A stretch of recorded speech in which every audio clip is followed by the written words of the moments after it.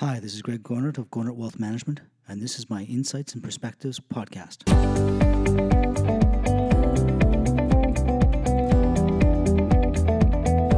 Welcome to Insights and Perspectives If I Knew Then, the show where we share the stories of the successes and challenges that entrepreneurs overcome on a daily basis as they build extraordinary businesses. We celebrate their triumphs both personally and professionally, learn from their setbacks, and reflect on what they've discovered about themselves. In this month's interview, I'll be joined by Vern Friesen, founder and retired president of Bakerview Forest Products.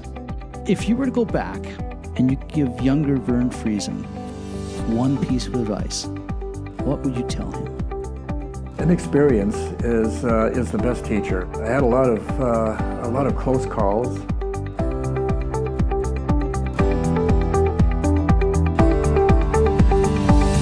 Hi, and welcome to the October 1st edition of my Insights and Perspectives podcast. Now, there's a couple of things I wanted to talk about. First of all, we've got Tony Dwyer coming out to Vancouver at 5 p.m. on October 24th.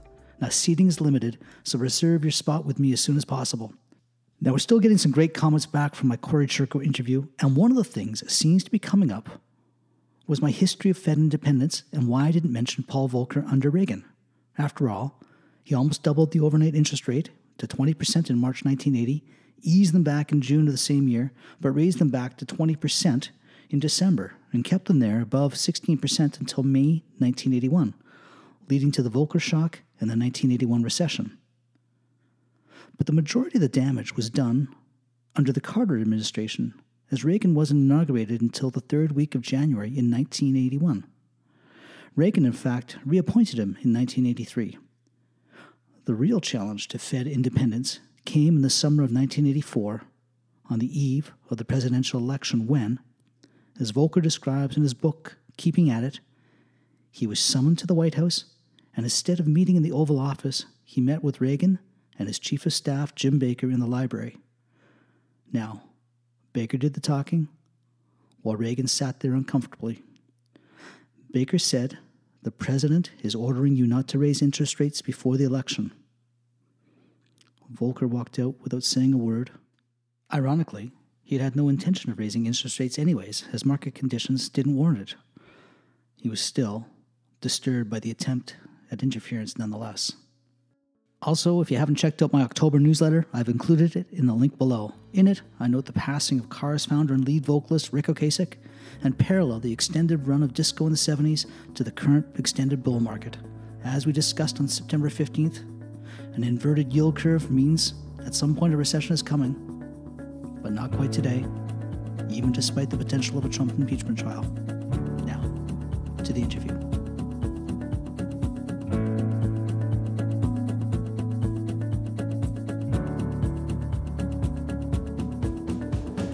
My guest today is a founder of Bakerview Forest Products, Vern Friesen. Welcome, Vern. Thank you. Good to be here. So, Vern, I've known you for a long time, but I've always loved your story about Bakerview. Can you take me back to the beginning when you first started getting into the forest industry? Yeah, I got my first interview from a lumber broker here in 1978. Cooper Widman was the name of the company, and they were owned by Northwood Mills. It was a huge corporation. They had a floor and a half of the Bentall Center, and I don't know why I was being interviewed, but I found out later that there were 7 of their top traders had left to form their own company, which is Tega Forest Products, and still doing a very successful business right now. And they were looking to fill the seats to fill the void. And I was always looking around for something that would. I was looking for a commission job, and pay me for the hard work I put in, not just a salary. So this looked like a real opportunity for me. I admitted that I didn't know anything about lumber. I'm from the prairies. I know a piece of plywood from a 2x4, and that's what I told them. And I guess they just were willing to give me a shot. And that was, actually, I did get the job. I had to give up a company car. I had to take a reduction in salary, of course. It was pretty hard living on that for a while because, like all young kids, we all have debts, and, there we go. But the first week was awesome. Just getting back to my interview when I was accepted, Dave Shaysgreen is the name of the guy that interviewed me, and he had been in the business forever and well known to everybody. And he said, your biggest challenge will be to deal with a tax man. You'll be making so much money. So, which sounded really good to me. Sounds awesome. Yeah.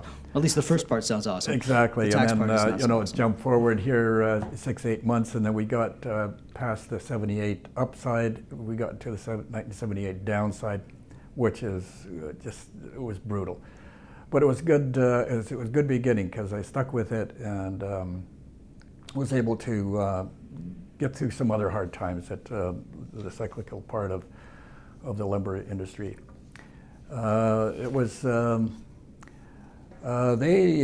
because of the economy, they decided to downsize, and I got transferred I was offered a place in Winnipeg, one of their warehouses and lumber yards in Winnipeg, which was a good fit. My wife at that time was from Winnipeg. I was from around there. The prairie connection was just a no-fail thing by the looks of things. But once I got out there, I was in there 6 or 8 months, and I just missed that trading back and forth, being at my desk at 6 in the morning, and here it's altogether different. I became an order taker, and it was not what I was looking for. So I made connections back on the West Coast, and long story short, I ended up moving the whole family back, selling the house over there, buying a new house over this side, and started working for a place called Widman Industries. And there again, we're still fighting a downturn in the market, but there were some hot spots which I was able to maintain a decent living. And as these things happen, Widman Industries was bought out by Ralph S. Plant, which is the same company that Steve Power was working for at one time. Okay. And so I became one of the traders in Ralph S. Plant, and which became quite good. I had success over there as well, but then I can't remember what happened with that situation. Whether I think I made a move on my own to I had an opportunity to buy into a small company, 3 guys investing in 50% of a company called Orchardson Lumber, which they had a sawmill. They had financial backing, so it was good. I just needed to do what I was doing and sell and trade lumber, and so that went. I made the move to that. It was only from a floor and a half in the Bentall Center to 3 guys and a secretary like that. So what was that like? That's a big move. Yeah. Obviously, going from the real corporate world company to big company to just 3. Yep. What kind of office was it? I liked both sides. I liked the big company there because it gave you a lot of opportunity to do well. You can, if things went sideways for a while, you could hide for a while in the big company. So in the smaller one, not so much. But the smaller office was great. Everybody worked hard. We had all set goals for ourselves, and we became quite a good working family. The 2 major shareholders in my investment there, I only owned 10%, so I couldn't afford any more. So they became quite, how should I say, competitive with each other. and it became a negative thing in the office, and it created hostility. And it got so bad there that I had to get out of that situation because I could feel I was feeling anxiety to an extreme, which really so affected. Competitive in what way? Was it like bigger sales numbers, or what was it? Just yeah, they would competitive tension within the office. Or? Yeah, big time. They would cut each other down in buying. There was so much money involved in buying, so much money involved in selling. There was always a feud between you bought this, I didn't buy that, you didn't sell that, I sold that, and inventory, getting credit for selling in the inventory, became almost a daily fight with some of these, both of those guys. So I had to get out, and I got paid out. I think my share was worth at that time $28,000. Which at that time was a fair amount of cash. Yeah, what year was this? I'm going to say 1981. Okay, so yeah, that's quite a big chunk back then. Yeah, it was. It's good, and the interest rates were like 20%, 18 to 20%. It was the mortgage rates were really tough, and so it was.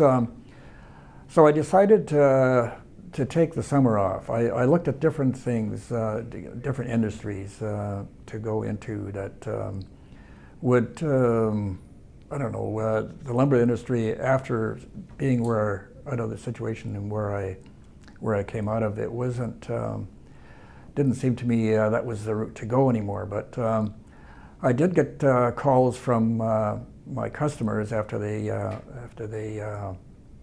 found out that I was no longer in that office, to seeing what was going on. So I just told them, and I got to think about that, and I go, man, that's that I could still make a good living getting back into the lumber industry. And I figured, well, I did that for about 5 or 6 months, and I figured if I can make it like just strictly commission, I should be doing this on my own and getting the 100% of the profit. Mm-hmm. So I went to one of my smaller suppliers here to see whether I could get supplies from him if I went on my own. Mm-hmm. And when in my the meeting with this Intermountain Forest Products became, he would be my supplier, but we formed a company called Bakerview Forest Products. Oh, so that's how it came about then. Okay, so you made a partnership with your supplier. Yeah. Okay. And he wasn't a big he wasn't a McMillan Bodell or Interfor or any of those. It was just a remanufacturing plant, so he had dry kilns, he had lumber working equipment, resaw, planer, and that type of thing. So, which was it became a real asset for me to be there. I had a small little office that was just a little hole in the wall. And I did all the invoicing, did all the everything to do with it. I did the initial bookkeeping for the accountant, and bank reports and like that. And it was just like a one-man show, pretty well. It became very lucrative after a while on both sides for Intermountain Forest Products, because I used their facilities to run all my lumber through, and for Bakerview Forest Products itself.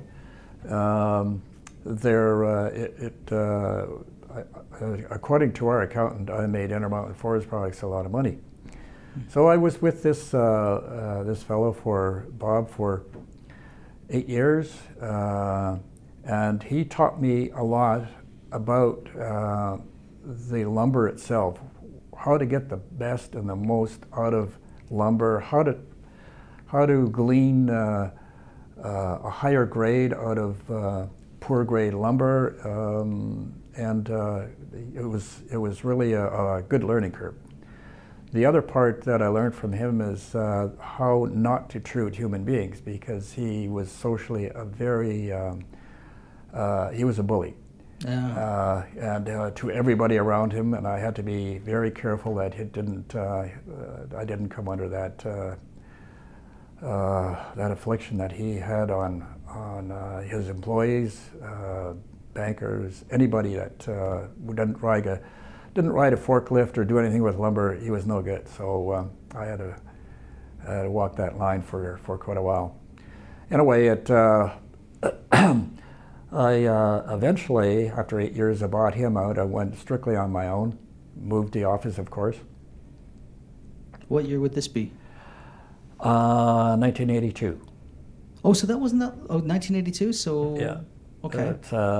I'm pretty sure on that date. It was, times were still really, really not good. Right. The world economy was trying to recover, but my expenses were low. All I had to pay for was my salary and the phone bill. Right. And that was the rent on the office was minimal.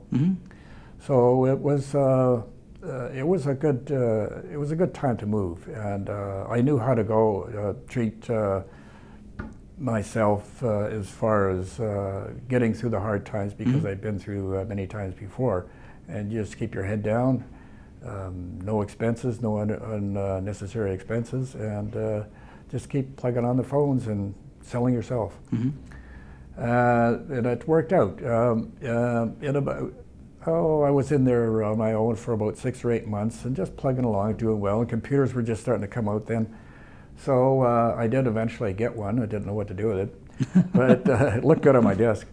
I did hire a computer lady to put most of my data on some kind of a memory thing, so I could hopefully bring up the past of how much sales I had of this type of thing and that type of thing, and where I could do better. But it was a slow go. So after 2 or 3 months, I nixed that, and I went to a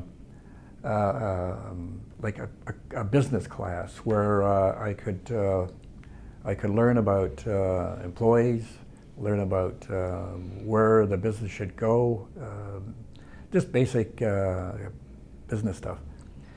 And it gave me a new outlook on what I should do, because at that time I was indestructible. I was in my early 40s and physically in really good shape. And I can't do this forever. You're going to be in a wheelchair still selling lumber, and there's got to be an end game. And so that planted the seed for that. And I did get my first employee, a trader, that he was a novice, didn't know too much about lumber, but his family was a lumber background, so I went with that, and he was a nice guy. And then shortly after that, I was approached by somebody in the industry that I knew well. I did business with him, and Glenn, and we decided to form a company. He wanted to buy in a company somewhere, and so him and I decided that we could go ahead together. We formed a 50-50 contract, signed everything legally, went through a lot of contingency scenarios that hopefully would cover any negative stuff that comes out with partnerships, and so we're all good to go. And we hit the market with this. It was a big shock to a lot of people because Glenn was well known. And we hit the up market. He was mainly selling into the U.S. Of course, the history shows it that the countervailing duty always seemed to be every other year. So the U.S. was not the place where I wanted to butt my head against anymore, but Glenn did well there, and he kept going in that direction. I was going more offshore, like Australia, Japan, Europe, and I started selling markets overseas, which this customer that I got in Japan was, I always say this to my wife, that this guy helped pay for our place in the country. It was, we did so much business with this guy, and so much of it was just with a handshake over the phone, and it was just awesome. So was this specialty lumber? Yeah, it was Western Red Cedar, and our company was pretty well all Western Red Cedar, and most of it was higher grades, like clear grades, which the European and over Japanese market and like that, they were really wild for this stuff. He really liked our product here.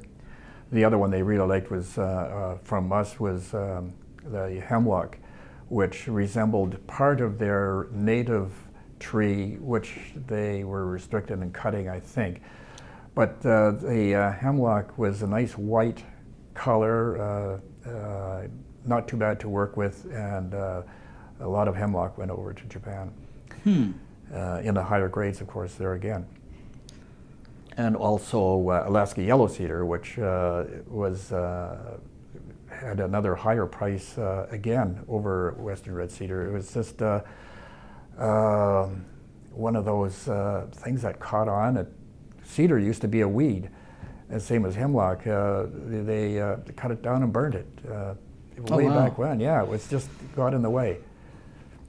But it became, Western red cedar became a competitor to the redwood, which was getting in a diminishing supply area because of just this. It's such a small area where it comes from. There's not too much available of that. So that's interesting, the evolution. So you're saying that Western red cedar was in effect a substitute for other woods, Yeah, well, when they were cutting attractive forest, they wanted the spruce, they wanted the pine. That was their bread and butter. They would cut that into framing lumber.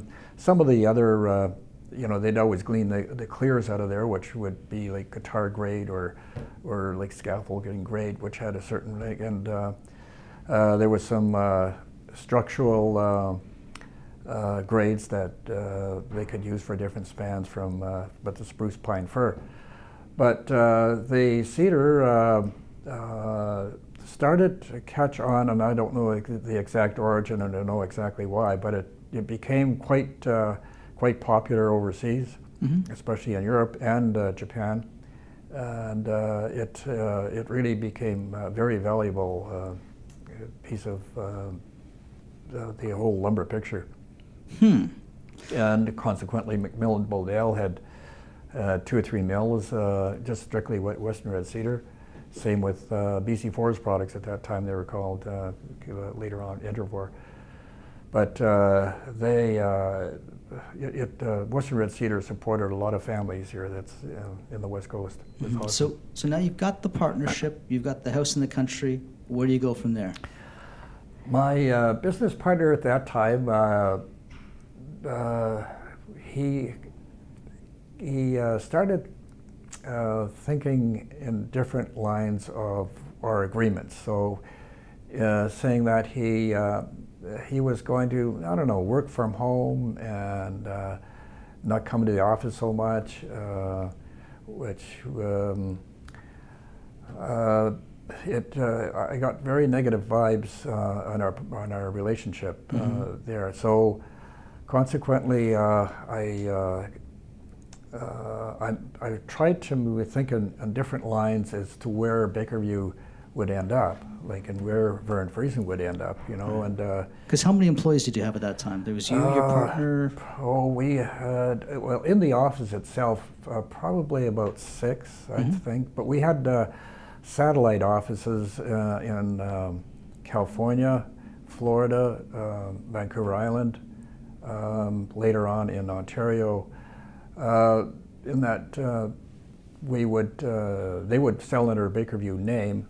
We would do the invoicing, but they would run their own business, and we would just finance them and hopefully make a profit from these guys. So you had a lot going on then. Yeah, that was, it was a lot going on. and but it wasn't not it was did not get out of hand or anything. It was that part was good. The one we did have a star employee that that caused us some anxiety because it was a female and she did very well. She was a real hotshot, and after a while, the dog was wagging the tail, and between Glenn and I, we a lot of times, you know, we had to bite our tongue, and because she was doing so well, we made certain concessions, which, looking back, that I'd never do. That was one of the regrets, because, well, if you take, like a child, you give them an inch and they take whatever they can. So, and that was the case here. And she didn't come to me so often, but Glenn was more of a softie in that way, and got more concessions that way. So, end of it, she quit and formed her own company, which happens a lot in the lumber industry. And then there was a lawsuit. She figured that we owed her more money than she got, and blah blah blah. So it ended up it was a false accusation, and we got out of there unscathed. And after that was all settled, Glenn had a complete change around, and he made overtures to buy me out. Okay. So just at this time we had the countervailing duty. We got most of our money back that we had paid into it from the U.S. Treasury, so which afforded him to be able to get the cash to buy me out.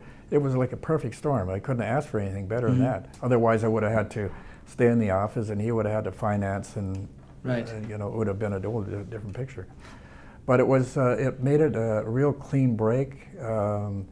And February, can't remember the exact date in February, but I was 63 years old, and signed the papers, made sure the money was transferred in my bank account, and headed off with my wife to Palm Springs.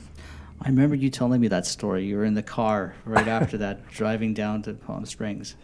And we usually, we had gone down previously, but this time there was no hurry to get there. We took, instead of two days, we took 3, and even then we could have taken longer, but it was a whole different scenario. It was like a big anvil that was lifted off my back. Wow. So I should bring up as well that earlier on, when I took on Glenn as a business partner, and even before that, Darlene, my wife, took a course in bookkeeping, almost like accounting type thing. She was the liaison between Bakerview and our accountants at that time, and she also took on our own personal bookkeeping, handling the finances there, and also Glenn's, which he asked her to keep on. And we had other holding companies, which she did all of those. So she was taking care of not only Bakerview, doing the books for that, but also 2 holding companies and 2 personal accounts as well. So that's quite a workload too. Yeah, she did. And for a while she was doing it part-time. She was still working at the bank. Right. But, you know, I convinced her to quit because she was being run ragged and trying to look after families and all that too. Right. So it was, she did it full-time. So interesting. Good, yeah. No, it's so important to have key people there that you can trust doing those things. Now, if you were to go back 20, 25 years ago, 30 years ago, and you give younger Vern Friesen one piece of advice, what would you tell him? From the activities I had before getting into business on my own,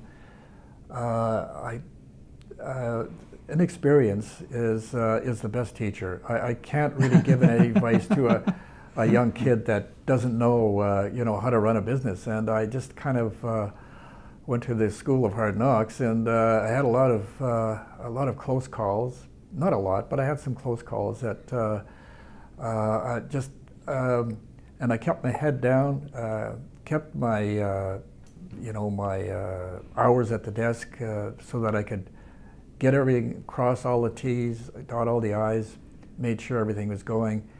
And I learned this later on. I could have done this sooner.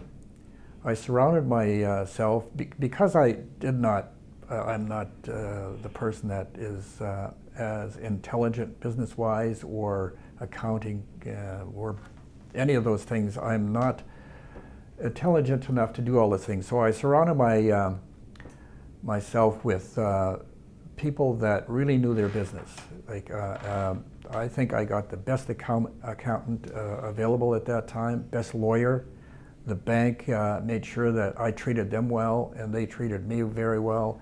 They made, matter of fact, after all was said and done, I took all of those guys out for lunch, and I really thanked them for being on my side, for running, helping me run my business. And like I say, Darlene was a great asset, doing the books for everybody, and it kept reins on my spending, my business partner's spending, because she handled that. And so going back, I would just say, know your limitations, make sure you work hard, and just surround yourself with people that you trust. And later on, it wasn't even during when I was running Bakerview, the finances that there was some extra finances, and I got the best finance guy in the business, which is Greg Goernert, and I really just used the best guy, and still is. Well, thank you very much. That was unexpected. And one thing, when we talk about the forestry industry, I think it's fascinating. You've had a first-hand view of the evolution of the forest industry in British Columbia over the past 35 years, 40 years. All the changes, and the common theme is that, as you said, it seemed like every second year there was a countervailing duty. The industry, as we know, it's consolidated.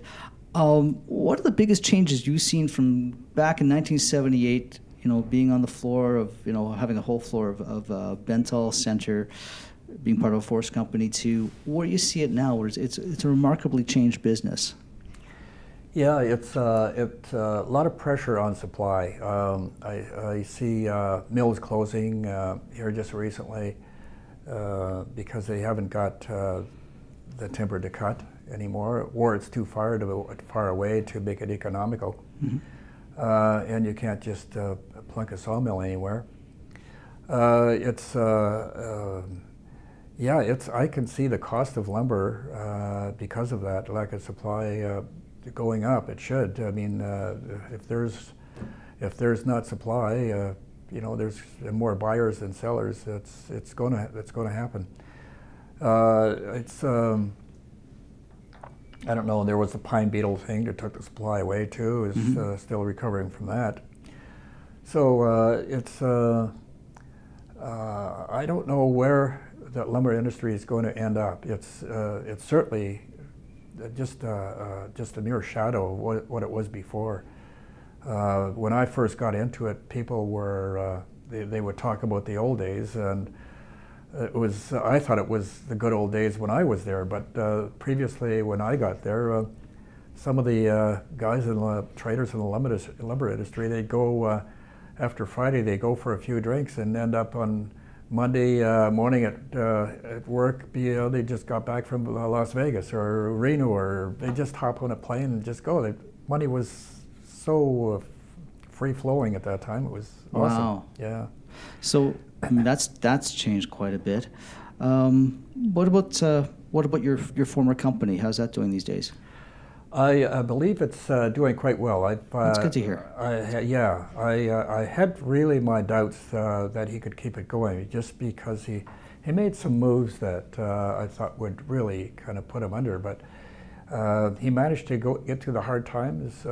He had some key people that stuck with him, and I think he's doing quite well now. Matter of fact, the last time I talked to him, which was about a year and a half ago, he was trying to do the same thing that I did, trying to sell it to somebody and trying to retire. So he's got well, he's got one business partner that I guess could do that, buy him out, but he didn't have a 50-50 partner. He doesn't have, and and he's dealing with grandkids now, like I had to at that time, right? And, which it was and things change, a lot of right? fun. Yeah, they do. Yeah, they do. And no, I think he'll do. I think he'll do okay in retiring. He's well grounded, family guy, and good. I think he'll do well. Yeah. Now you're a big golfer, so what were the other things that kept you sane through all these stressful times of your work life? Yeah, and curling, by the way, too. That only came out later. Actually, my wife started curling again before I did. I did it in high school, but she never curled at all, and she took it up and really enjoyed it. So I got back into it as well. Golf, and I leaned a lot on Darlene at that time. I'd go home and I'd scratch my head and wonder where this is going to go. And during the gray hair time, when I say the gray hair because my business partner at that time was not being true to his word, and it caused me a lot of problems because I couldn't turn the clock back, and that's the way it is. But no, and I quite often I laid on you to give me support, and I appreciate that. But you didn't know which way to turn me, but at least you were a good sounding board. So I appreciate that. Yeah, no, that's awesome. Well, hey, thank you so much for sharing the story, because I've always loved the story of your career, and I really appreciate you joining us today. Thank you very much. Oh, you're welcome. Telling the story, it makes me feel, I'm not a bragging guy, so this always makes me feel like I'm boasting here, but I'm not really. I'm just telling you what happened. No, it's a fantastic story. Thank you very much. Okay, thank you. Bye.